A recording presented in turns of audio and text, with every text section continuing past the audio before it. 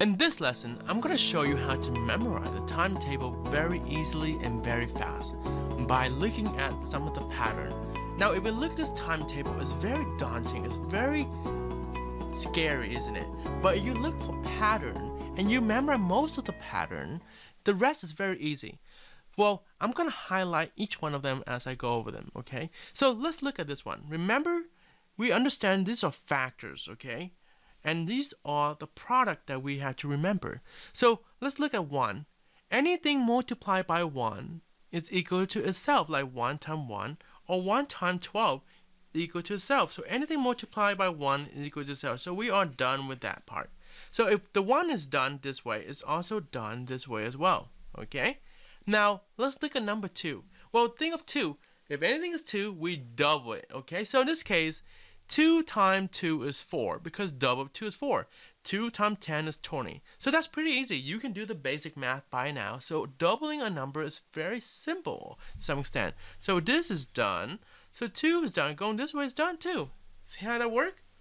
Now, what about 3? If you can double, of course you can triple, just adding one more. For example, in this case, okay, we have 3 times 3. What's 3 times 2?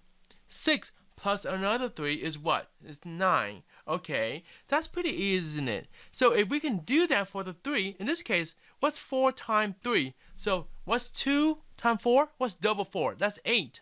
8 plus another 4, that's 12. Isn't that easy? How about 5 times 3? What's 2 of 5? Well, I mean, double the 5, that's 10. Plus another 5 more, what is that? 15. So you can double, of course you can triple. Okay, now we are done with the 3. Isn't that easy? So, now we're done with 3 this way as well. What about 4? If you can triple a number, can you quadruple the number? Of course. So, I think 4 is the maximum you can go to some extent. Because you think about it, what is 4 times 3? Okay, so I triple the 4. Okay, that's 12. Plus another 4 more, I can do that in my head. That's 16. So, that's pretty straightforward. From now on, I'm going to start writing, okay? So we have, okay, 4 times 3, okay, that's equal to 12. Plus another 4, what's that going to equal to?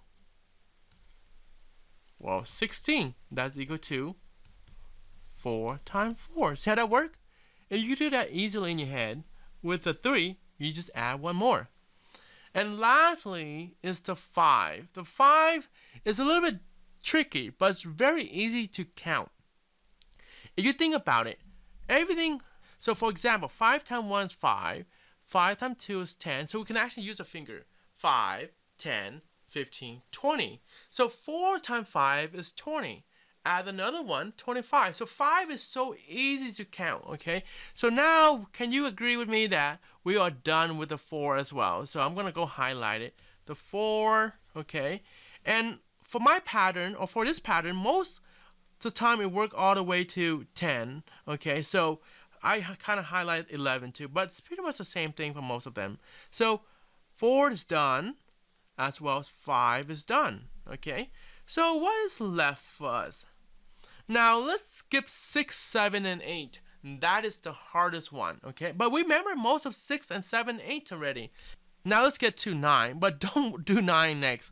Let's get to the next easiest one, is 10. Anything multiplied by 10, we just add 1 0 to it. For example, 10 times 1, what's 1 add 0? 10.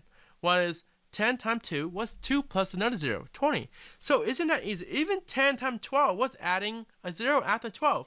So 10 is super easy. Now we memorize 10, okay? Now let's go to 11.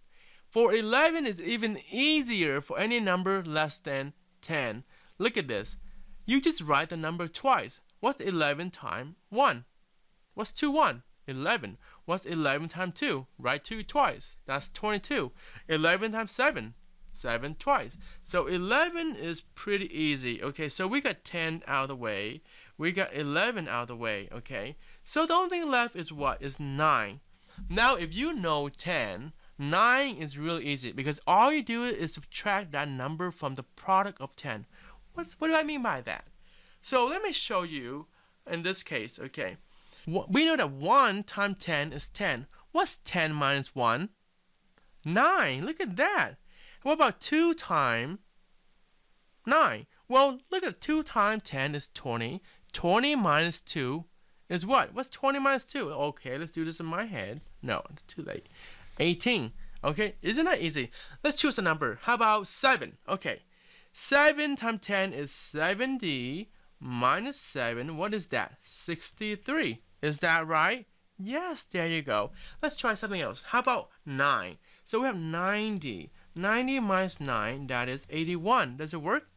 Yes. So now we have memorized the whole entire timetable. The only thing left is this magic number right here, and I'm going to use a different color right here.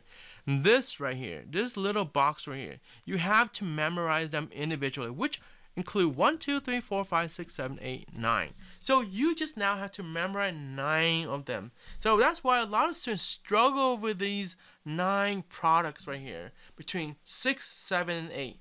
But if you can memorize most of it, if you can memorize most of the things right here, you are pretty good for middle school, or at least in 5th grade, 6th grade, and especially in high school, because you are going to use your timetable so often that you have to know this in your head like this. So good luck with memorizing the timetable. And if anybody tell you not to memorize the timetable, just memorize it. Trust me, your life in your math class will change a lot because you know your timetable just as much as you need to know your addition table as well. So good luck with it, and if you have any questions, please let me know. And as always, go to the website and practice. And of course, if you think you're ready to go, you can now go to this website and practice to see how fast you can do this timetable in your head, okay? So do it, so practice, do it, and practice again. And remember, if you like this video, please share this video with other people, as well as give us a thumb up and subscribe to our channel if you haven't done so already. And we will see you next time on another video on how to do math.